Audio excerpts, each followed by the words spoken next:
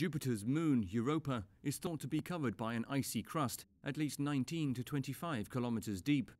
Scientists believe the ocean underneath the crust may harbor extraterrestrial life.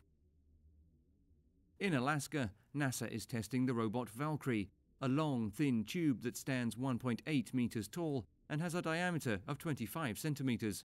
A similar robot could reach Europa's ocean by drilling through the ice above it. Powered by a 5,000-watt laser, the robot also carries hot water pumps and hot water jets in its nose.